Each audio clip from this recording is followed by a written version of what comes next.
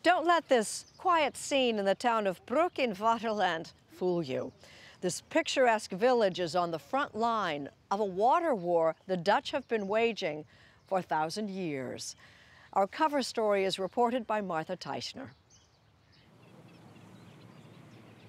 These windmills were built nearly 300 years ago to pump water out of the surrounding farmland. But the Dutch have been at it for far, far longer, outsmarting the water that's everywhere around them. It is a matter of survival. 26% of the country is below sea level. This massive storm surge barrier was completed in 1997. It protects Rotterdam, Europe's largest port. They're as big as an Eiffel Tower in Paris, but then on its side. The man describing this colossus is Henk Ovink. I'm water envoy for the Kingdom of the Netherlands, which means water ambassador. The Dutch are the world's go-to water management experts. Ovink spent 2 years in the United States working in areas hit by Superstorm Sandy. I said, could you think about preventing the disaster? And he was like, preventing the disaster? No, we couldn't. No, we have to make sure that we respond faster. And I said, but suppose that there is no disaster because you prepared better. Who doesn't know the fable about the little Dutch boy who plugged the hole in a dike with his finger and saved his country? What really happened taught the Netherlands about preparedness. A ferocious North Sea storm in January 1953 flooded 500 square miles and killed more than 1,800 people. The Dutch built themselves a fortress of flood protection. Today, the Netherlands considers itself protected against a 10,000-year storm, in part thanks to research done by Deltaris, a gee-whiz kind of place with the largest wave machine in the world. This is an experiment facility where we can test coastal structures, so structures that protect the coast from waves. Op van Dongeren is a coastal flooding expert with Deltaris, which has worked with clients in 140 different countries. Northern California is a big project for us, including the United States. In all of the designs that you're doing, are you assuming sea level rise? Yes, we are. And that will come with higher waves, so you have to figure that all into your design. Sea levels here are expected to rise more than 3 feet by the end of the century.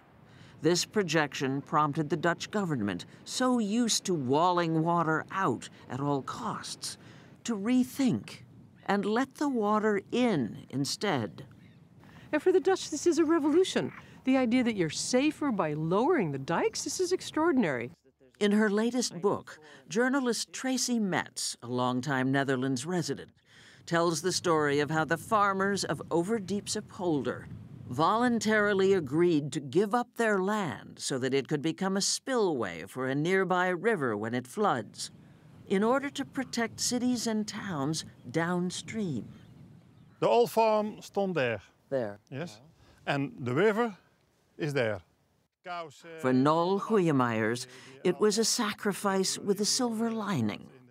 Huge mounds were constructed so that he and a few of his neighbors were able to build brand new farms, high above the floodplain. So you're happy, not angry. Everybody here is happy, yeah? Learning to accommodate water has led to innovation. For example, a 24-million-ton pile of sand dumped off Holland's south coast, called the sand engine. Nature was the engine that spread it into a flood barrier and a beach. Is the Dutch model applicable? Oh, I think parts of the Dutch model are. Jim Murley is the man in charge of confronting Miami-Dade County's water issues and has consulted Dutch engineers. Just the way they go about thinking about managing water, how they use their land, creates a mindset. In South Florida, flooding has become a regular occurrence. According to current estimates, sea levels here will rise as much as 6 feet by the end of the century. At stake, trillions of dollars of real estate and more than 7 million lives. We want to be sure that this facility will withstand a storm surge. At a vulnerable Miami area wastewater treatment plant, critical infrastructure is being rebuilt higher. In Miami Beach, streets are being raised 2.5 feet.